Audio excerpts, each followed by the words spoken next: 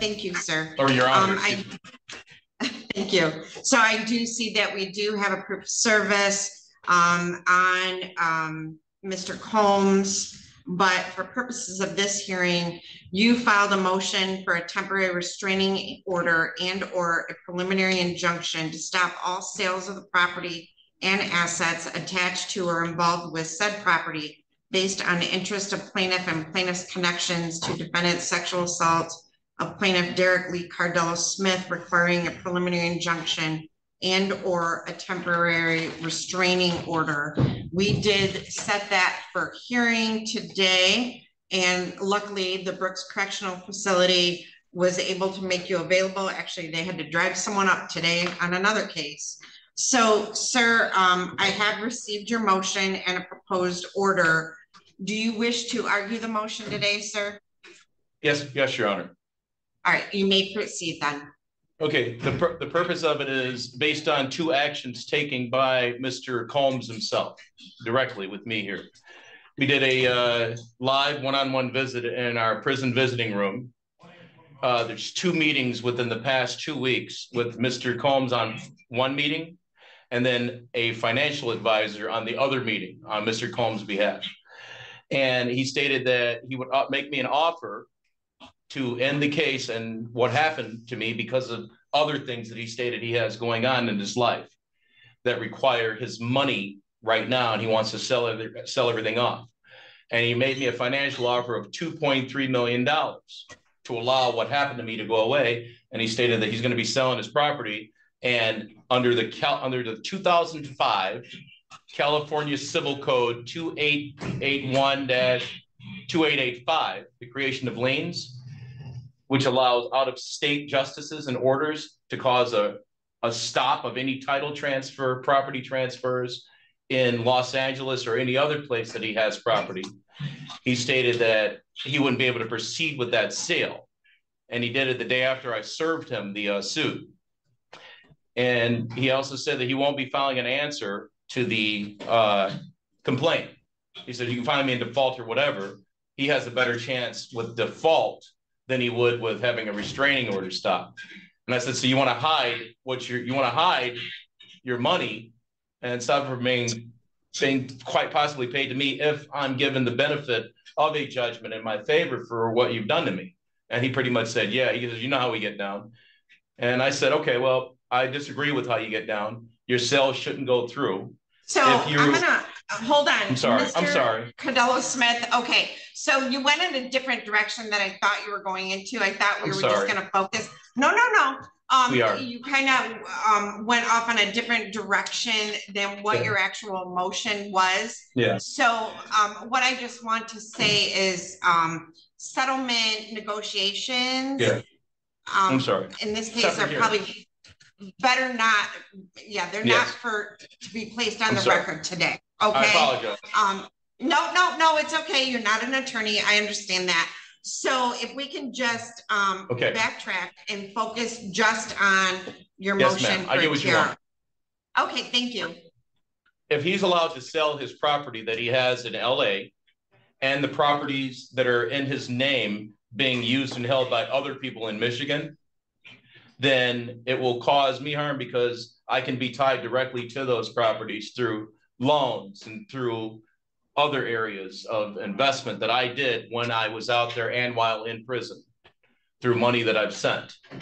And if he's allowed to go through with any of the sales, I won't be able to recoup any of my monies or anything from him as a result of any possible judgment in this action, if he's allowed to proceed with it. And an injunction or a restraining order would help ensure that he's not manipulating and selling the property to avoid his responsibility in these matters here. That's what a temporary restraining order would do. It would prevent that from happening. Because it's a very serious matter. It involves a lot of money. And him selling this would help him avoid his liability for these actions done upon me. And I was just hoping that I'd be able to get the restraining order to prevent that. There won't be any harm to him, any of the parties. There won't be any harm to him in any way. And if it's deemed that it's not justified, then he can go ahead and go through with the sale at the end of the case. But one has to be put in place to stop this from happening. Okay. Okay. So thank you very much.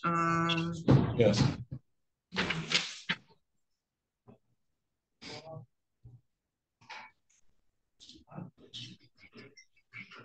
Hold on, I'm just looking back through your complaint. Yes.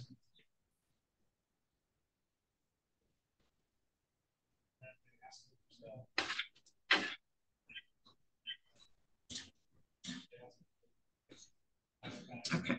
All right, I'm going to check one more of your filings. So I'm going to step off the bench for 2 seconds and I'll be right back. All right. Yes, Judge Anzalone. Thank you.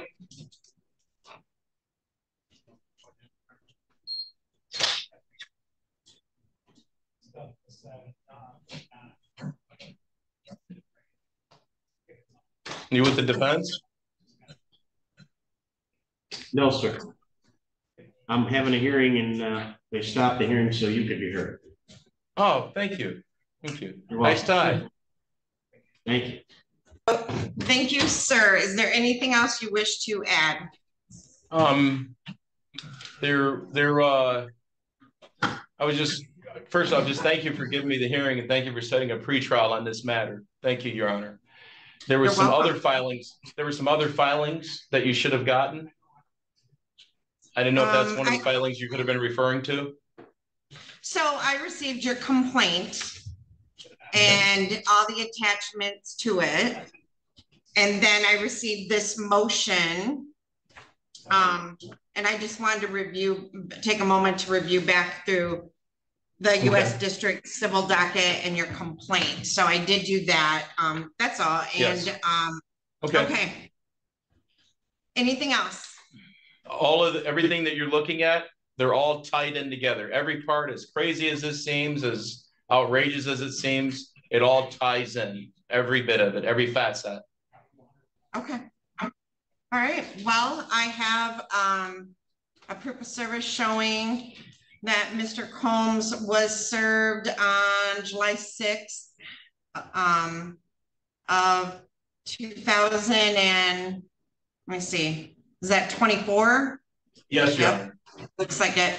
2024 return receipt requested was provided. So there is proper service. Mr. Combs has neither appeared nor responded to this request. So I'm going to grant your motion for a preliminary injunction temporary restraining order and order that the defendant and their agents are hereby enjoined temporarily for a period of 90 days from the sale, transfer, or exchange, trade, or transaction of title or deed to the property listed as the address and placed on the market by defendants for the amount of $70 million. And this property and estate belonging to or connected to defendant Sean Combs shall cease and desist any and all trades, transactions, or otherwise stop the process of any further actions on this property being continued. And this shall have an immediate effect. I'm going to date this August 7th of 2024. And I am going to sign this. And we are set for a pretrial date on Monday, September 9th of 2024 at 2:30 p.m. Is there anything else? Yes, sir. Yes. Thank you so much, Your Honor. First off, thank you very much, ma'am. The second thing is under the summons rules and the court rules of service, Mr. Combs, the defendant, had 28 days after he was served by mail, 21 if it's regular process service. His 28th day was the August 3rd, and there was no answer on the default. And I understand that I have to motion verbally or in writing, whichever one you prefer however you prefer, to have default judgment entered. And today is literally the 32nd day, I believe. And I'd like to either preserve the issue of default judgment or judgment in my favor based on failure to answer. Okay. Whichever Your Honor would like. All right, thank you. Typically, we require that. Ms. McGrain. Is How Ms. would you spell McGrain her in name, her- Your Honor? Oh, no, I'm, hold on, I'm talking to my judicial attorney. Typically, we require the, motion for the affidavit and motion for default be filed. So I just, Ms. Adams, is Ms. McGrain in her office? She is not. I'm going to go find her right now, Judge. Okay. I know, Hold I on. read that rule. I read the rule, Your Honor. MCR 2.603 governs that. And it said the party can do it in front of the trial court judge or Yeah. by mail. Whatever you want. Okay, hold on one second. Let me get that. Usually you require it.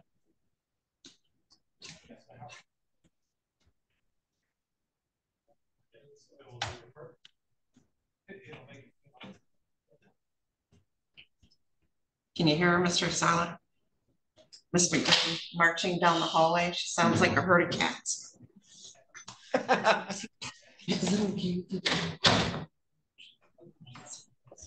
So, sir, the court rule that you're referring to, it's not a trial date, so I think I'm right. So you're gonna have to file the affidavit and request for default, okay?